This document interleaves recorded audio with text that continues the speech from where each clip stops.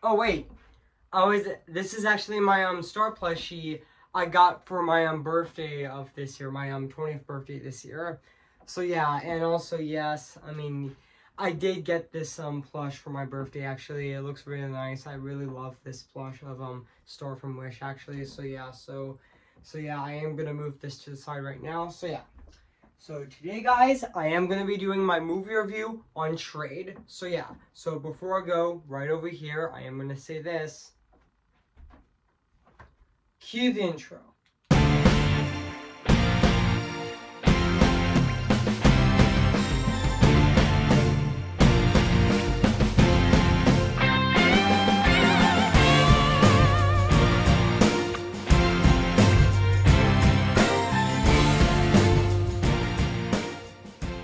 Okay, guys, this is it. And today, I'm going to be doing my movie review on this movie right now, today. So yeah, so without further ado, I am going to be reviewing this movie right now, actually. So yeah.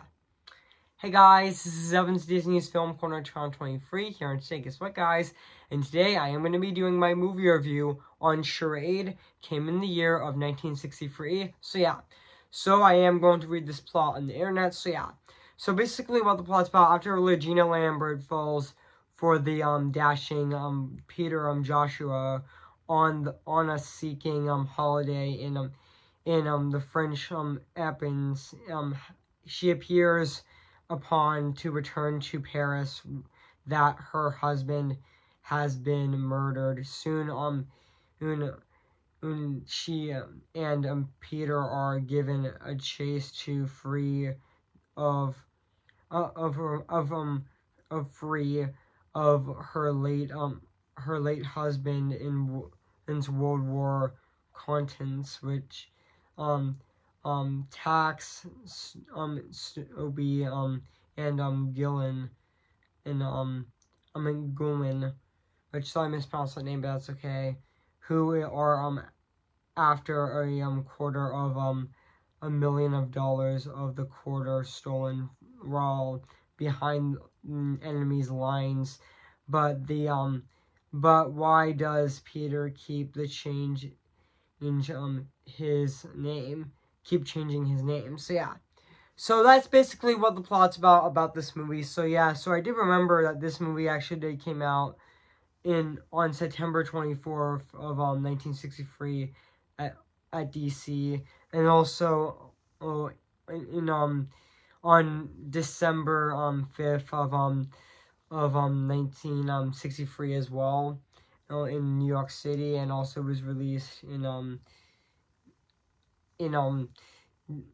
the LA, which is Los Angeles, on December 25th of 1963 as well. Which before I get to the rest of this, I am going to look up the U.S. release date of this movie, which it came out. Just give me a sec, guys. It actually came out in the U.S. on December 5th of 1963. So yeah, and I know this movie is directed by Stanley Donen, and as well, and I know this movie is actually based on a 1961 short story, The Unappetizing Wife, and also this movie also stars Gary Grant and Audrey Hepburn, which I am gonna do a little bit later on. So yeah, and yeah, I know in 2022 the film was selected in preservation in the United States Film Registry and the Library of Congress as being the story critically and I actually meant to say historic and especially significant. So yeah, and also this movie actually is a romantic screwball comedy mystery film, and I actually mixes three genres. Yeah, this movie actually mixes three genres: is suspenseful thriller, romance, and comedy, which it does really well actually. So yeah, guys. And also I forgot to mention before what I think of this movie, Peter Stone actually did the screenplay of this movie. So yeah, and also yeah. So yeah, guys. So what do I think of this movie? I have to say this is definitely one of Audrey Hepburn's best movies, actually, and also this movie is also really funny and also really clever as well. Which also yeah, of combining three different genres with suspenseful thriller, romance, and comedy, which it blends together perfectly as well. Which also yeah. And also, yeah, I did review 4 Audrey Hepburn movies this year, with the first being Love in the Afternoon in February. I was originally gonna review it in on Valentine's Day on February 14th of this year in 2023, but I just didn't feel like reviewing it, so I delayed it until Friday February 17th of this year of 2023, but that's okay, actually. So yeah, which and also the second one I reviewed is my re-review on aka my sequel review to Roman Holiday, which I reviewed back on which I originally reviewed Roman Holiday on January 29th of 2021, and the sequel review on Roman Holiday came out on my channel on May 19th of 2023. So yeah, and also yeah, and the third Audrey Hepburn movie I reviewed, actually, which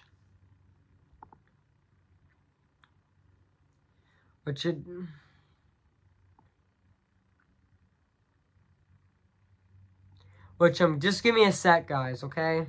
Just give me a sec. Just give me a sec, guys.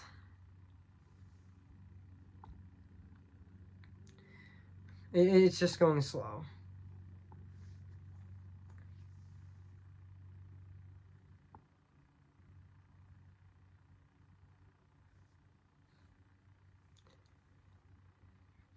Just give me a sec, guys. Okay, yeah. I know this movie actually stars Audrey Hepburn, which honestly, and also the third Audrey Hepburn movie I reviewed in 2023 is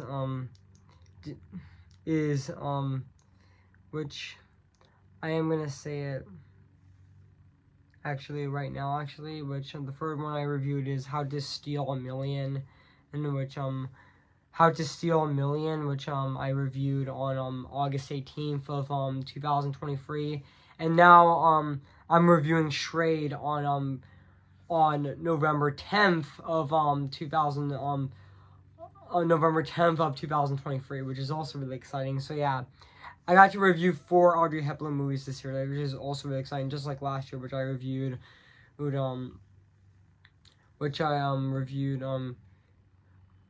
Breakfast at Tiffany's. I reviewed My Fair Lady, and I also reviewed Funny Face, and also Sabina as well. And also yeah, and also Charade is definitely a fantastic comedy suspenseful movie.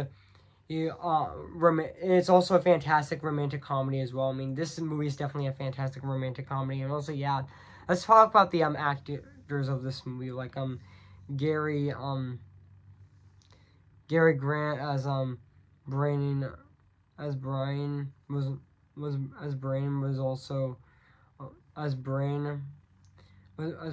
also fantastic in this movie as well. And also Audrey Hepburn as Regina was also fantastic. Also Regina Lambert. I meant to say Gary Lambert as Peter Joshua, which he keeps changing his name. And also yeah, and also Audrey Hepburn as Regina Lambert, which her performance in that movie is definitely fantastic as Regina Lambert, which also she's definitely fantastic in this movie. And also yeah, and also yeah, and yeah, I mean even the rest of the actors of this movie were definitely absolutely fantastic and really amazing in this movie at the exact same time as well. And also yeah, and also I forgot to mention that this movie is also being smart at being really funny as well. I mean yeah, I mean, yeah. I mean, RJ Hepburn is definitely a really fantastic actress. I mean, rest in peace to that actress. Even though she did die, even though RJ Hepburn actually died on May 4th of I meant to say died on January 20th of 1993 at the age of 63, which was also really sad as well. I mean, rest in peace to that actress. I mean, yeah. I mean, RJ Hepburn is definitely a really fantastic actress. So yeah, and yeah. Even though the production, Peter Stone and screenwriters Peter Stone and Mark Byrne submitted their script to the advertising wife around holiday. They were unable to sell it, but they was able to sell it through a novel on the civil Charade, which yeah. And also yeah.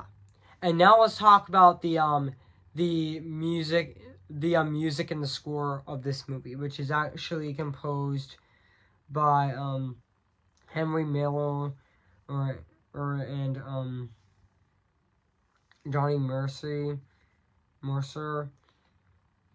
which honestly, yeah.